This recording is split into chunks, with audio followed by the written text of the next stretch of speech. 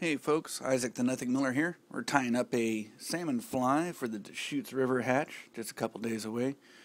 We're using a 3x long Daiichi 1270 size 6. Perfect size for the salmon flies. Using a 6/0 thread in black and trying to tie in a pair of rubber legs here. There we go.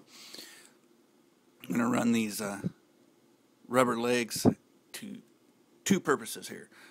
Antenna up at the front, once I get things situated, tight. There we go.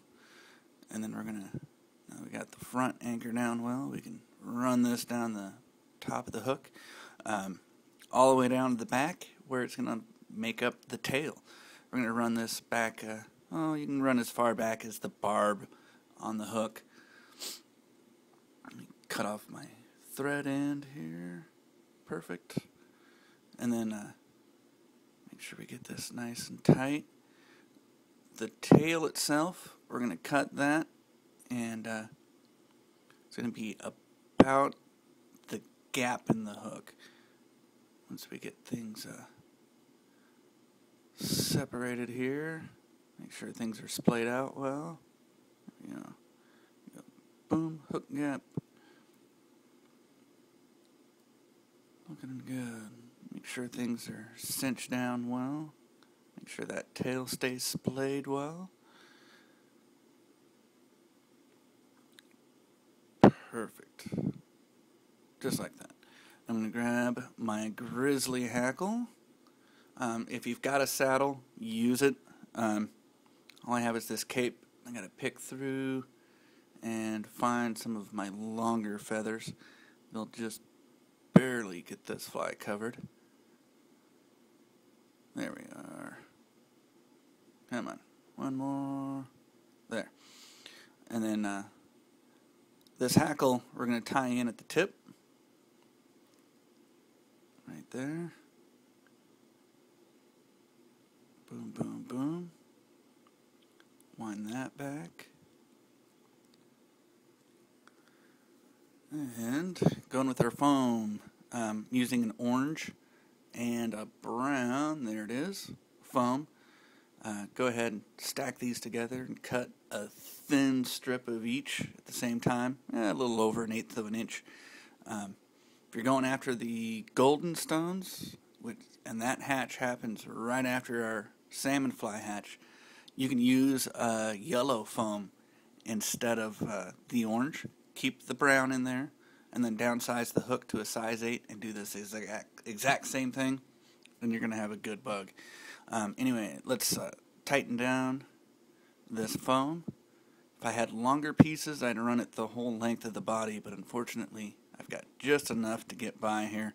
It's okay if it's ugly. We're going to cover this up, and the salmon fly is a really big, meaty bug anyway, so we can have a lot of body here. Run the line up, and then we're going to twist these two pieces of foam together. This is just going to add more segmentation and more color to the bug.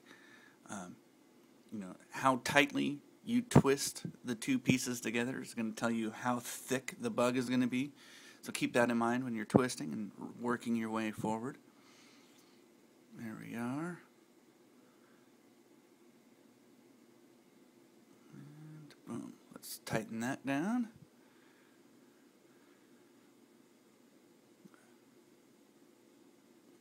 Couple securing wraps in here. Pull the threads back. Nip the foam down. And we can really cinch them down right here at the front. There we go. And give you a quick look of how that's looking on the bottom of the bug. It's a lot of variation there. I think that's really nice. We're going to take our hackle and we're going to wind that forward. And you keep that in the creases of the foam, and that's really going to help protect the hackle. It's going to also add to that buggy appearance. If you don't have a Grizzly, furnace, a good furnace is going to work great for you. Dark gingers, anything brown, orange, or like I really like the Grizzly look. Go with that.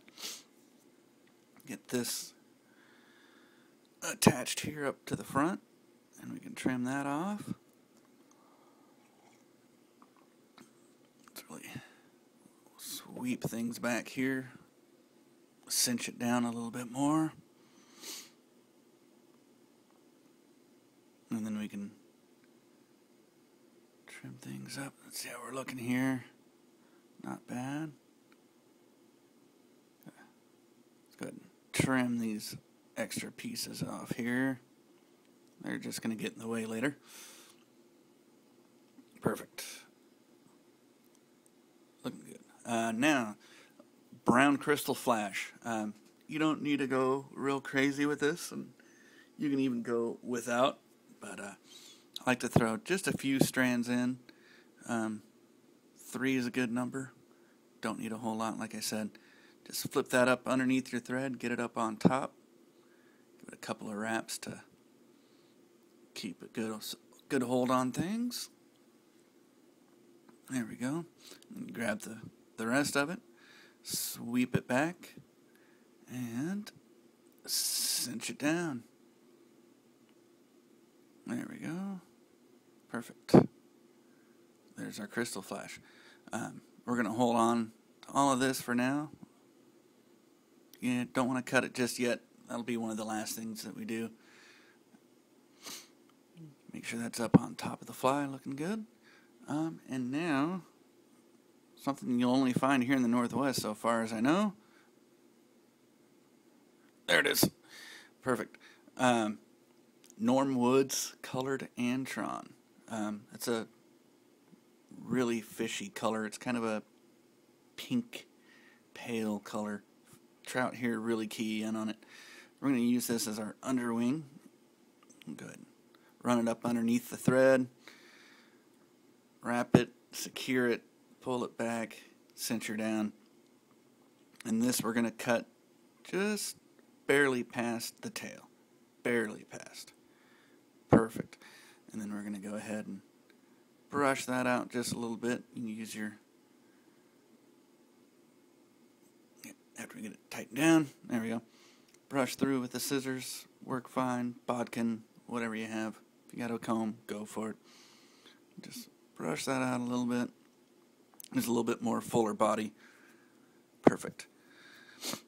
And now on top of that, we're going to use a little bit of natural elk hair. Just a real small bunch. Make sure you get it cleaned out. I don't always stack this. Sometimes I do. I left my hair stacker elsewhere, so I won't be stacking this, but I'll make sure things are looking pretty close anyway. Pick out some of these longer bits. Perfect. Get that perfect length, just as long as that antron. Get that up on here. Keep a good firm hold of that elk hair and it won't spin and flare out all over on you. There we go. And that is perfect in my book. Look at that.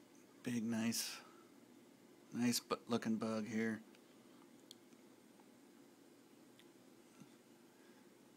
Making sure my antenna haven't moved too far and get those splayed out a little bit. Look at that. Boom. We're looking great. Now, where'd it go? Just had it. Brown foam. Here we go. We're going to cut a 1/4 inch wide strip here. And this is going to finish things off for the fly. Take your 1/4 inch bit. Give yourself a good arrow head. Makes it easier to tie in. There we go. And we're going to tie. This is the funnest part, is trying to tie in this point with everything hanging off the front of the fly. So it's going to take a lot of work. Make sure it doesn't roll over the side on you.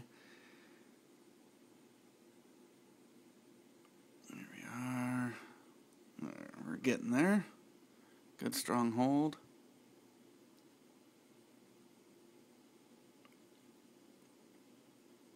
There we go. Center down a little bit more. There we are. And, yeah.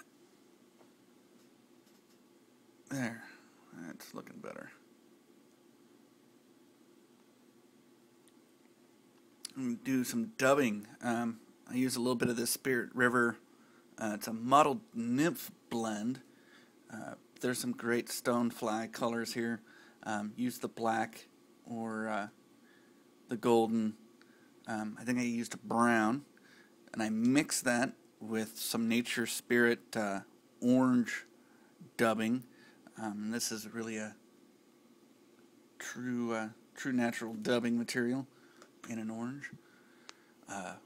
Couple pinches of each. Pull them apart, rub them together with your fingers, and get a good blend going there. And again, you know, we're doing orange and a brown. Really matches in with the foam that we've already got. Go ahead and dub up the thread here. Looking good. And we'll wrap up this section. And we can pull. There we go. There, a couple more. And we can pull this thread back and then re-secure that foam behind the area that we just dubbed. Just like that. Pretty sweet. Make sure everything's still nice and centered well.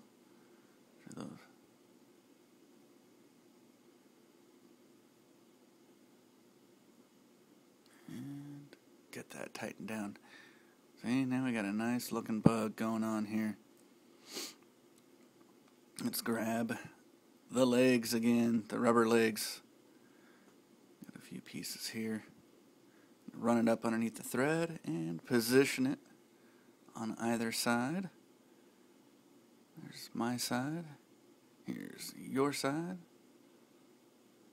There we go. I need to come up just a little bit more. Not too bad. And knock over the camera. Anyway, there we go. Get that positioned. I'm going to run it a little bit high because I know it's going to get pulled down by the threads. So, there we are. It keeps a good display on there. Wrap. Get it real nice and tight. Got a good buggy looking fly. I take this little bit of orange foam. Stack that on top. This is just to help me see this bug on the water. That orange will really pop out. There we are. Perfect.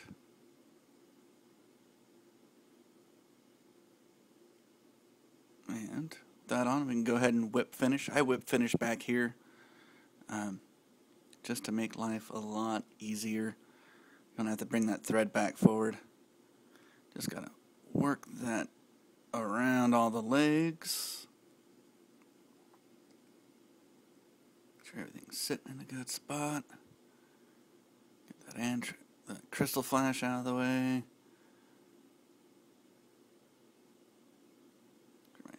Got my legs tangled up here. There we go. Boom.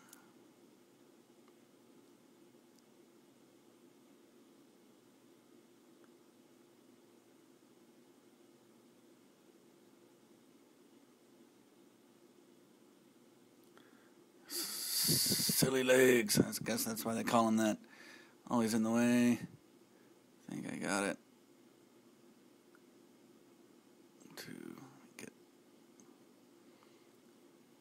There we go. Something like that will work. Tie that down. Trim our legs to length. Boom. Boom. And I'm going to trim up. Pull those out. Make them look nice and buggy. Go ahead and trim our little tag here, and we are done. This is oh, almost forgot. Antron, you want longer than the rest of the wings. Trim up the wing here, round it off, make it look a little bit more natural. There we go. There she is. It's a good Deschutes Salmonfly. Like I said, you can downsize this to a size 8. Get these antennae and make it more yellow, more golden, and you'll be ready for the Golden Stonefly hatch, which comes right after this giant salmonfly hatch. I'm Isaac the Nothing Miller. Thanks for watching the video, and hope this is good fly for you.